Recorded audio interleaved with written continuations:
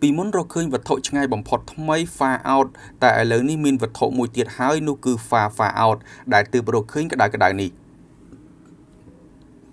តារាវិទូមួយក្រុមដឹកនាំដោយលោក Scott Stefan បានប្រកាសពីការរកឃើញនៃវត្ថុថ្មីដែលនៅចម្ងាយឆ្ងាយបំផុតនៅក្នុងប្រព័ន្ធព្រះអាទិត្យយើងក្នុងកំឡុងពេលនៃការស្វែងរកភព X ឬភពទី9ដែលអ្នកវិទ្យាសាស្ត្របានសន្និដ្ឋានថាកំពុងតែពួនសម្ងំនៅហួសឆ្ងាយពីភពភ្លុយតូទៅទៀតនេះបើតាមការដកស្រង់ការផ្សាយពីសារព័ត៌មានរុស្ស៊ីនៅថ្ងៃទី26ខែកុម្ភៈឆ្នាំ2019វត្ថុខាងលើនេះត្រូវបានប៉ាន់ប្រមាណថាមានទីតាំងនៅចម្ងាយប្រហែល140 AU ដែល1 AU គឺស្មើនឹង150លានគីឡូម៉ែត្រដែលជាគម្លាតរវាងព្រះអាទិត្យនិងផែនដីយើងហើយវាមានឈ្មោះមិនផ្លូវការថា far out ព្រោះវាបានបំបីកំណត់ត្រារបស់វត្ថុមួយទៀតដែលហៅថា far out ដែលស្ថិតនៅចម្ងាយ120 AU និងត្រូវបានរកឃើញដោយលោក Stefan ដូចគ្នាកាលពីខែធ្នូឆ្នាំ2018ចំណែកឯនៅមុនរបបកំហើញនៃ far out ភពមិនពេញលក្ខណៈដែលមានឈ្មោះថា Iris ត្រូវបានអ្នកវិទ្យាសាស្ត្រចាត់ទុកជាច្រើនឆ្នាំមកហើយថាជាវត្ថុនៅឆ្ងាយពីប្រព័ន្ធព្រះអាទិត្យបំផុតជាមួយចម្ងាយ96 AU ខណៈភព Pluto ស្ថិតនៅចម្ងាយត្រឹមតែ34 AU ប៉ុណ្ណោះបន្ថែមពីនេះ far out មានកាំប្រវែង250គីឡូម៉ែត្រខណៈ far out ថ្មីនេះវិញគឺមិនទាន់មានការបញ្ជាក់នោះទេ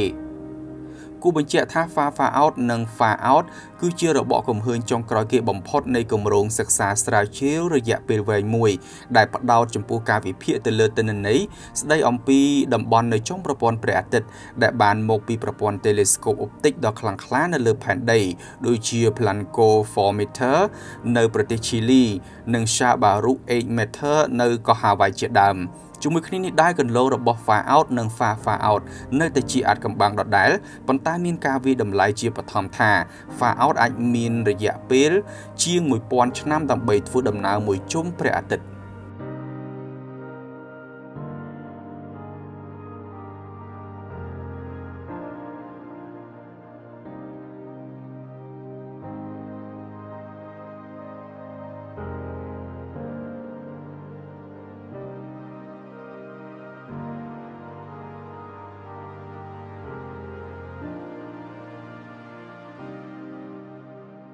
កំពូលមហាសទ្ធិលេខ1នៅលើโลกចង់ឲ្យមនុស្សទៅរស់នៅពាសពេញប្រព័ន្ធព្រះអាទិត្យឲ្យបានរហូតដល់ចំនួនរាប់ពាន់លាននាក់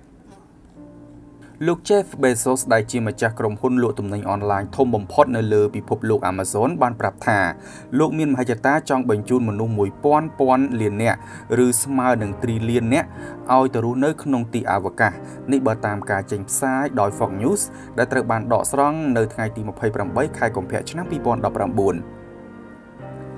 កំពូលមហាសទ្ធិមានទ្រព្យសម្បត្តិច្រើនជាងគេបង្អស់រូបនេះបានបង្ហើបឲ្យដឹងពីក្តីស្រមៃខាងលើរបស់លោកនៅក្នុងអំឡុងនៃការថ្លែងសន្ទរកថាមួយអំពីក្រុមហ៊ុនដឹកជញ្ជូនផ្នែកអវកាស Blue Origin